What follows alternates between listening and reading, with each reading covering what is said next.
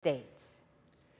Here in Ohio, it's kind of an historic day. It marks 1 year since the virus first hit the state. It began with a state of emergency declared on this day 1 year ago after 3 people tested positive. Now, the very next day, March 10th, Governor Mike DeWine announced with the OSHAA that sports could continue with limited spectators. Less than a week later, though, the governor ordered all restaurants and bars to close for in-person services. In Lucas County, March 19th marked the first confirmed coronavirus death.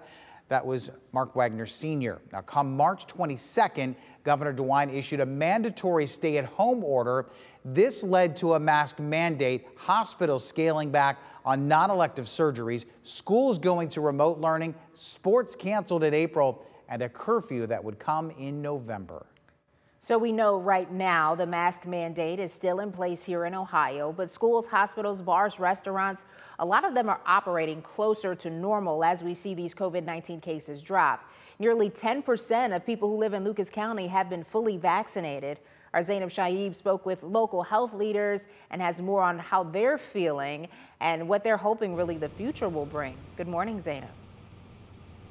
Good morning, Tiffany. Well, I can tell you one thing, that everyone, not just local leaders, are very, very hopeful for the future. As they say, they can see the light at the end of the tunnel. But Ohio Governor Mike DeWine declared a state of emergency and announced we're now at war with an unseen enemy just last year. Now, the beginning of March 2021, nearly 1 million Ohioans tested positive and more than 17,000 have died from the virus. On December 11th, 2020, we began to see the light at the end of the tunnel. The FDA grants an emergency authorization for the first vaccine from Pfizer. Just yesterday, Governor Mike DeWine announced that 900,000 more Ohioans will be able to get the COVID-19 vaccine on Thursday. The Lucas County Health Commissioner says the amount of people getting vaccinated, he predicts that we will return more for a normal kind of lifestyle closer to summertime. That we're going to see enough of people vaccinated so we can return to a more normal life. As we're hearing from the federal government and from Governor DeWine, is that we're going to be seeing more vaccine over the next several weeks to months. And again, I think we heard over the weekend that we could return to normal by the summer, or a more normal type of environment.